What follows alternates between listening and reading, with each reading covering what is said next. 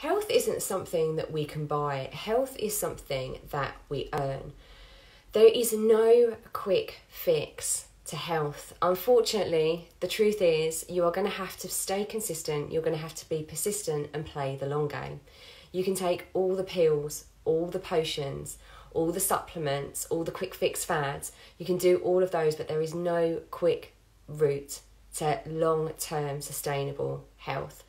And the sad thing is, I also see so many people valuing external things, the cars, the money, the everything in their life other than their health. They neglect their health. They don't think it's important until their body actually kicks back.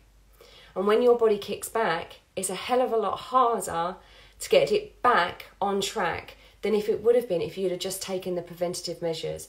Don't be one of those people that regrets not taking care of their health sooner. Because without your health, you have nothing. Your health is your wealth. So make sure you look after it now. Don't delay. Don't regret it. I'm sending you lots of love.